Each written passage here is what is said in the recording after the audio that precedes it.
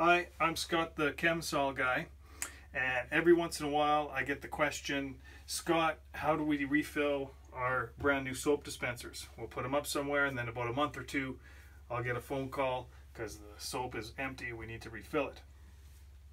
So the first thing you want to know is you're looking at your dispenser and there's a button on this side and there's a button on this side. Maybe you can see that better in the mirror. And you can push either one of those buttons. So if we do this side, push it in, and the front face will come down, and it'll open up the cabinet, and there's our empty refill. Or you can push this button, and the front face comes down. Either button, doesn't matter.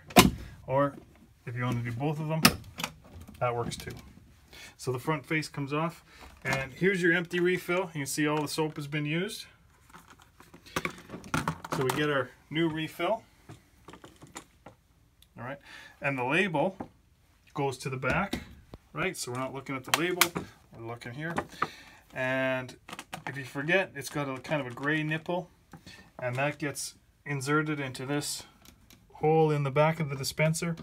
And there's a spot, I don't know if you can see that there, this lip on the refill goes right into that.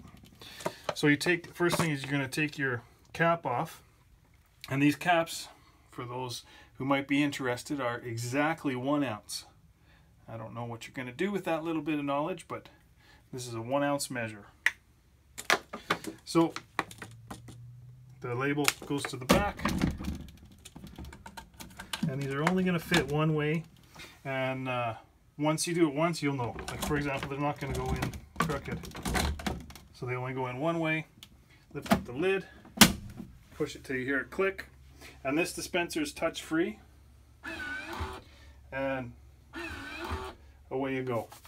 If you don't have those in your facility and you want some, give me a call and we can get you set up.